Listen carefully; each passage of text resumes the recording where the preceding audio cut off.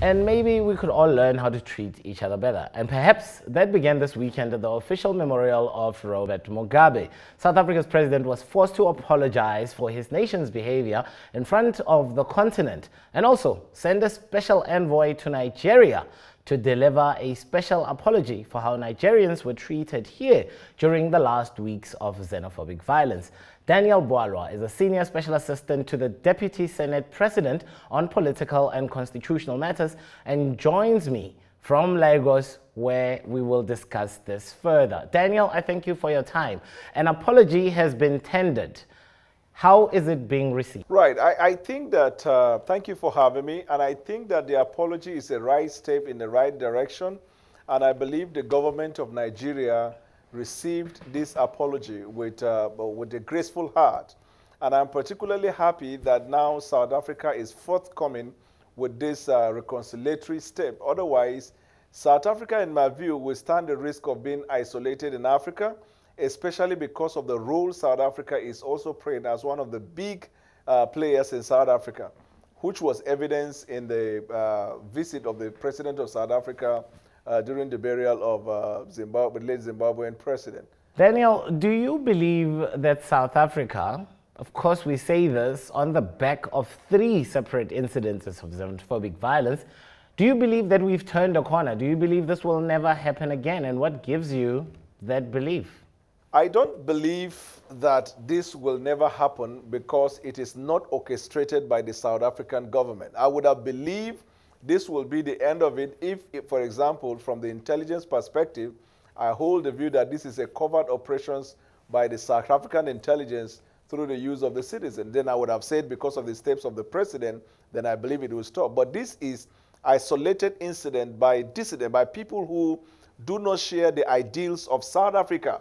And you find that in every country where you will find some disgruntled youth that will resort to violence as a means to settling discord. Because if you look at it, for example, one of the ways I will advise the government of South Africa to incorporate the people of South Africa, because when you hear people like Malema saying that the problem is not their fellow Africans, but the white, I hold a different view from Malema. Because if you push that argument, what it means is that they should channel their aggression away from Africa, from the Africans, to the whites. But the problem is South Africa needs to amend their laws that will give favorability to their citizens to compete favorably in the economy.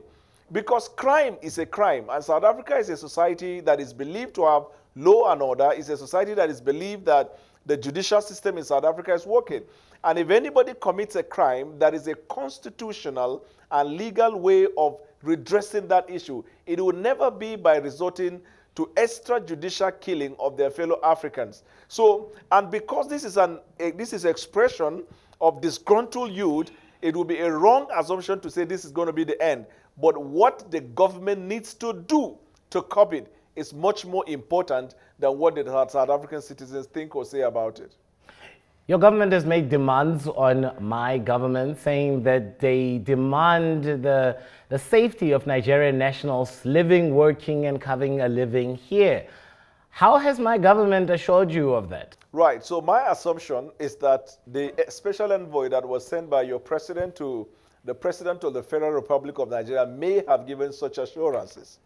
A society where law and order exists will protect not just Nigerian nationals in South Africa, but all citizens of foreign countries living in South Africa, as long as law and order and law enforcement are functioning. You see, there was an incident here in Lagos that we saw the video clip of disgruntled youths attacking a car, SUV. In less than 3 minutes, the law enforcement came into the scene and delivered the people from that aggression.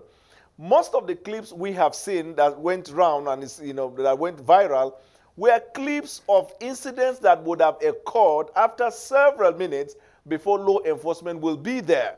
So that is why people hold the opinion that the law enforcement in South Africa as accessories to a large extent to what is happening. I believe that with this interface and engagement by the two governments, that the South African government is serious about protecting lives of not just South Africans, but non-South Africans in South Africa. Daniel, I'm going to play the devil's advocate here and say this is not the first time South Africa has incidents of xenophobic violence and attacks. And since this is the third, depending on who you ask, actually, some people say the fourth, has anyone ever been convicted of such?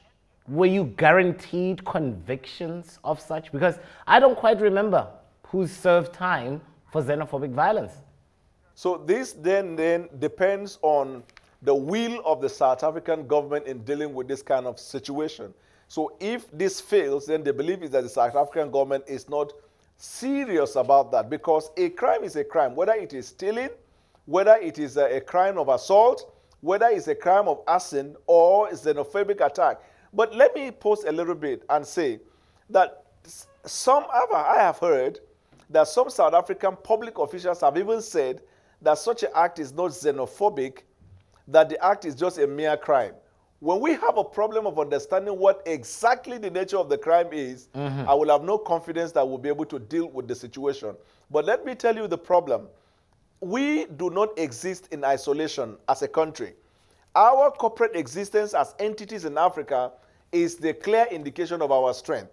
When a country fails to act in this kind of situation where not just one national but many foreign nationals are involved, what that country is doing is that it is gradually isolating itself from the Commonwealth of Africa. And over a period of time, you will see that crime perpetrated by people who are disgruntled will now become part of foreign policy, and it will affect foreign policy relations. So South African government will have to, in my view, reflect on that and deal with this decision decisively. The courts in South Africa must rise to occasion. All right, Daniel, let's move it along now. We still have, as the last time I checked, an invitation to President Buhari for a state visit here on the 3rd of October. I assume, all things standing, that that state visit still stands. But my question is, what is put on that agenda? Is it altered at all by the events of the last couple of weeks? As a takeaway from what happened after the special envoy from South Africa came to visit with the president, I read somewhere that the envoy said that part of the discussion that will be on the table when the president visits South Africa will be the compensation package for the Nigerian people. Now, what I don't know is whether that compensation will be a reality. But it is not a bad idea to have that conversation along that line and see what the government of South Africa will do.